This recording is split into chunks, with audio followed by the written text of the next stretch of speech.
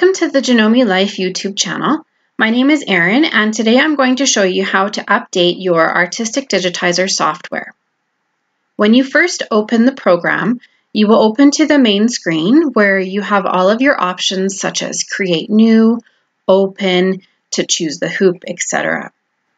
To locate the Check for Updates button, click on the Help tab and then click Check for Updates.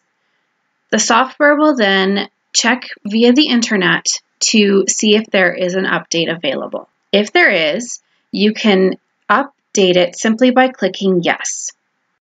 A window will show what options will be installed. You can choose, if you like, what you do or do not want installed. I wanted everything, so I just clicked Next.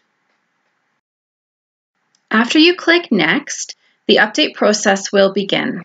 It took approximately 20 minutes, and then when I came back to the computer and it was done, I clicked Finish, and now Artistic Digitizer is ready to be opened again. After an update is done, you may not obviously see any changes, but be sure to follow us on our website and also on our social media channels when there are new updates to Artistic Digitizer so that you can keep your software up to date.